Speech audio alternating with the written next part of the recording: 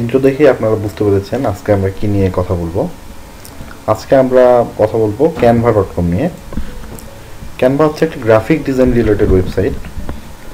আমরা ইচ্ছা করলে এটি ফোনেও ইউজ করতে পারি অ্যাপসের মাধ্যমে। ক্যানভার মাধ্যমে আমরা বিভিন্ন ধরনের সোশ্যাল মিডিয়ার কাভার, পোস্টার এগুলো ডিজাইন করতে পারি। চলেন আগে আমরা ক্যানভাতে সাইন ইন করে নিই।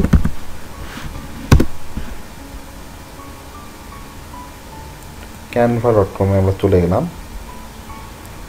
এখানে যদি ল্যাঙ্গুয়েজ এরকম থাকে তাহলে আমরা নিচ থেকে আগে ল্যাঙ্গুয়েজটা ইংলিশ করে নেব। এখানে অনেক ধরনের ল্যাঙ্গুয়েজ আছে, আমরা ইংলিশ করে নেব।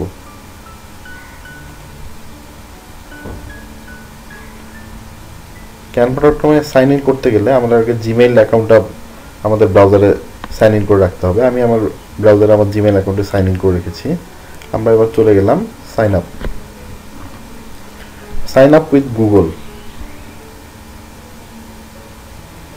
এখান থেকে আমি আমার জিমেইল অ্যাকাউন্টটি সিলেক্ট করে দিলাম।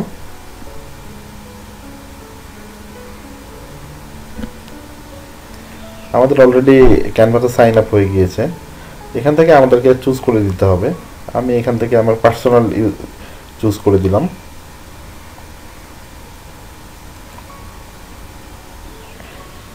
পার্সোনাল ইউজের জন্য এখানে অনেক কিছু শো করতেছে। Instagram post, logo, poster, individual, presentation, আরও অনেক কিছুই আছে। এখান থেকে আমি সোশ্যাল মিডিয়া সিলেক্ট করে দিলাম।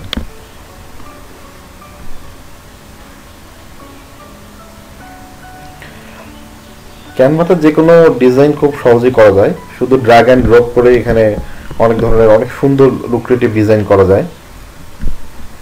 আমরা আমাদের এখানে সোশ্যাল মিডিয়ার পোস্টগুলো ডিজাইন করতে পারি, লোগো ডিজাইন করতে পারি, কাভার ডিজাইন করতে পারি। শুধু ড্র্যাগ অ্যান্ড ড্রপ করতে পারলেই এখান থেকে খুব সুন্দর একটা আই ক্যাচিং ডিজাইন বানানো সম্ভব। ক্যানভাতে অনেক ধরনের টেমপ্লেট রয়েছে, আমরা টেমপ্লেটগুলো এডিট করে খুব সহজে একটি লুক্রেটিভ পোস্ট ক্রিয়েট করতে পারি। যদি আমরা এখানে লিখি ফেসবুক পোস্ট,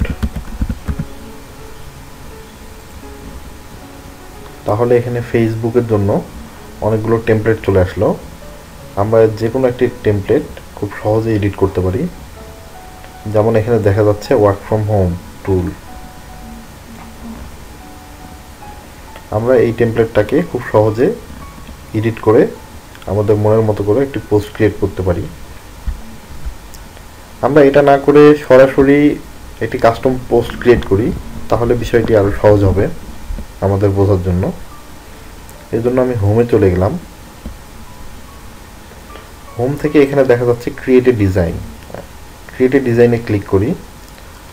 কাস্টম ডাইমেনশন, আমরা আমাদের একটি ইমেজ আমাদের মন মতো সাইজ দিয়ে বানাবো। আমি ইমেজটার সাইজ দিচ্ছি 600x400। আমরা এখানে ইচ্ছা করলে পিক্সেলে করতে পারি, ইঞ্চিতে করতে পারি, মিলিমিটারে করতে পারি, সেন্টিমিটারে করতে পারি। আমি পিক্সেল নিলাম। পিক্সেল সিলেক্ট করে দিয়ে ক্রিয়েট ডিজাইন।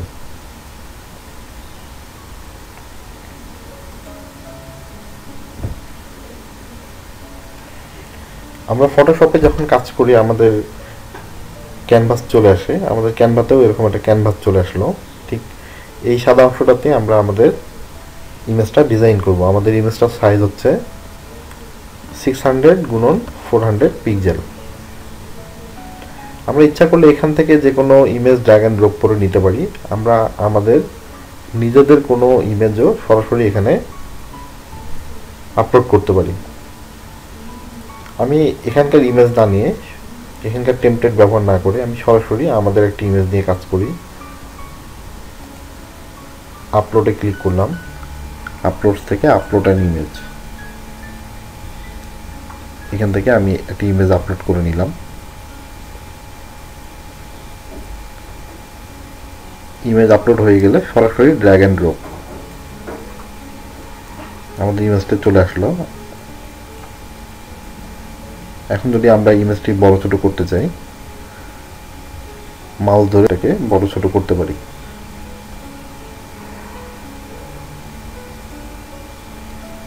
আমরা যদি এর ব্যাকগ্রাউন্ড চেঞ্জ করে দিতে চাই, আমাদের ব্যাকগ্রাউন্ডটা হোয়াইট দেখা যাচ্ছে, আমরা ইচ্ছা করলে ব্যাকগ্রাউন্ডের কালার চেঞ্জ করে দিতে পারি। তাহলে এই যে এখানে কালার দেখা যাচ্ছে, ব্যাকগ্রাউন্ড কালার, এখানে ক্লিক করি, এখানে অনেক ধরনের কালার রয়েছে, আমরা এভাবে কালার চুজ করে দিতে পারি।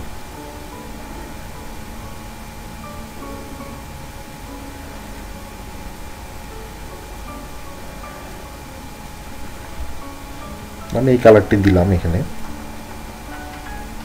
এরপর যদি এখানে আমরা কোনো টেক্সট লিখতে চাই, এখানে যে টেক্সট লেখা দেখা যাচ্ছে, এখানে অনেক ধরনের টেক্সটের দেয়া আছে, আমাদের যেটা ভালো লাগে সেটা আমরা ড্র্যাগ এন্ড ড্রপ করে এখানে ইউজ করতে পারি। এখানে অনেক ধরনের টেক্সটের স্টাইল রয়েছে, আমরা যে কোনো একটি টেক্সট চুজ করে ড্র্যাগ এন্ড ড্রপ করে কাজ করতে পারি। আমি প্রথম টেক্সটটি নিলাম, এখানে আমি লিখছি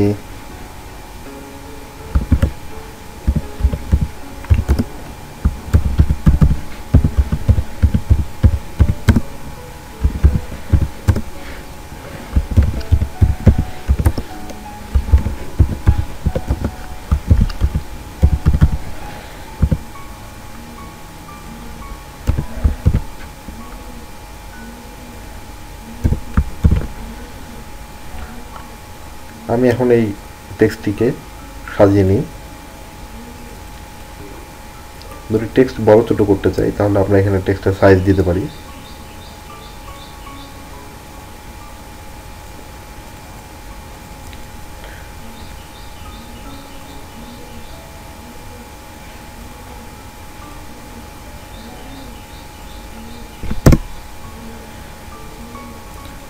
এখানে যদি আমরা টেক্সটের স্টাইল চেঞ্জ করতে চাই তাহলে এখানে অনেক ধরনের টেক্সটের ফন্ট দেয়া আছে, আমরা চেঞ্জ করতে পারি।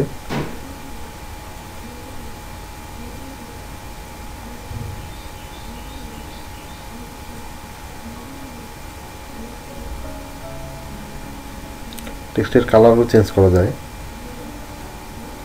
এখান থেকে আমরা কালার চেঞ্জ করে দিতে পারি।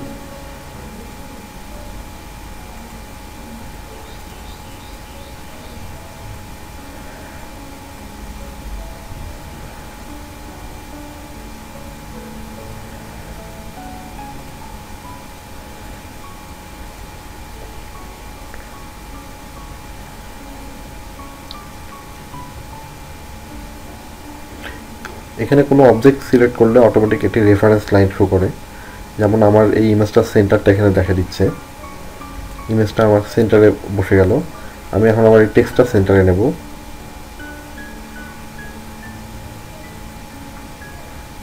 আমার টেক্সটটা এখানে সেন্টারে বসে গেল। এখানে বিভিন্ন ধরনের এলিমেন্ট রয়েছে, যদি আমরা ইচ্ছা করি তবে আমরা আমাদের এলিমেন্টগুলো এখানে ইউজ করতে পারি।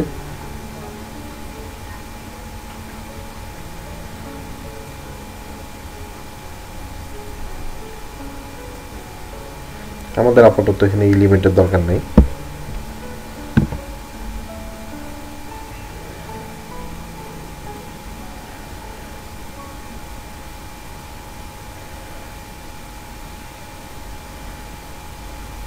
এখানে আরো ইমেজ যদি আমরা আপলোড করতে চাই তাহলে এখানে আরো ইমেজ আমরা আপলোড করি, এখান থেকে যে কোনো ইমেজ আমরা নিয়ে এখানে বসায় দিতে পারি।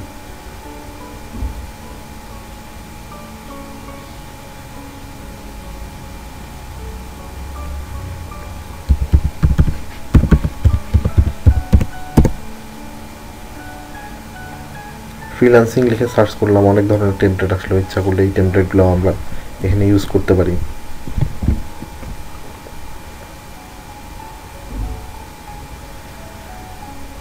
এবার যদি আমরা আমাদের ইমেজটাকে পাবলিশ করতে চাই তাহলে এখানে পাবলিশে ক্লিক করে ডাউনলোডে ক্লিক করে আবার যে ফরম্যাটে ইমেজ দেব, পিএনজি, জেপিজি, পিডিএফ, আমরা ইমেজটাকে জেপিজি আকারে সেভ করি। জেপিজিতে ক্লিক করে ডাউনলোডে ক্লিক করলে আমার ইমেজটি ডাউনলোড হয়ে গেল।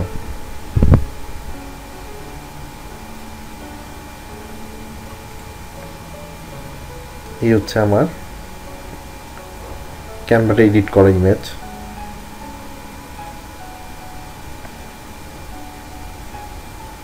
আমরা ক্যানভাতে যে ডিজাইনগুলো করব সেগুলো এখানে ডিফল্টভাবে সেভ হয়ে থাকবে। পরবর্তীতে যদি আমরা চাই তাহলে আমাদের এখানে ডিজাইনগুলো আবার রিইউজ করতে পারি। আমরা একটু দেখি।